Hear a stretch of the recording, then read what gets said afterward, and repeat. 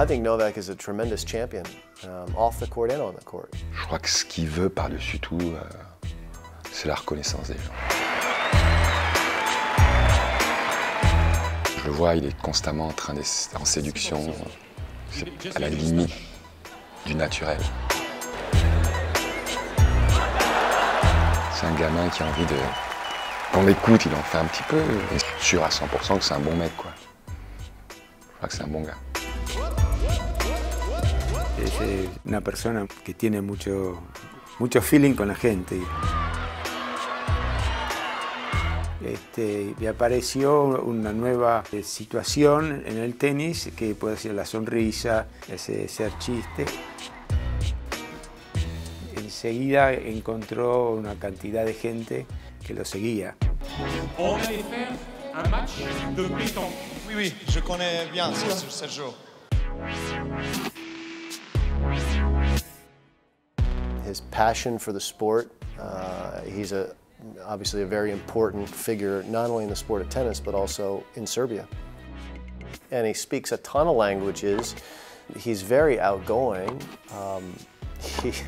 Look, he's intense and emotional on the court, both in positive and sometimes negative ways, but he has character.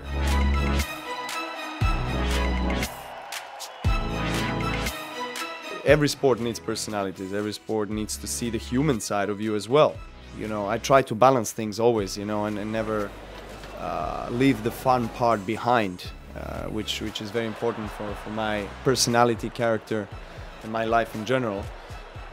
We should never leave that entertainment part out of the equation, because people come to watch you play. Of course, they will come to watch you play tennis, but they all like to see your human side, you know. So I think it's a nice balance always to have that in your mind. 64 titres à son actif, 3 fois finaliste ici, le Serbe Novak Djokovic.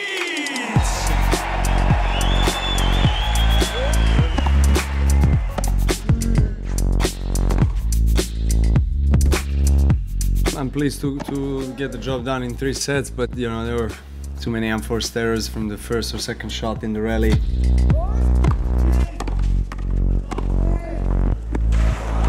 But you know, the matches will get tougher, and it's kind of expected at the beginning that you are a bit rusty on the court, and hopefully things will get better.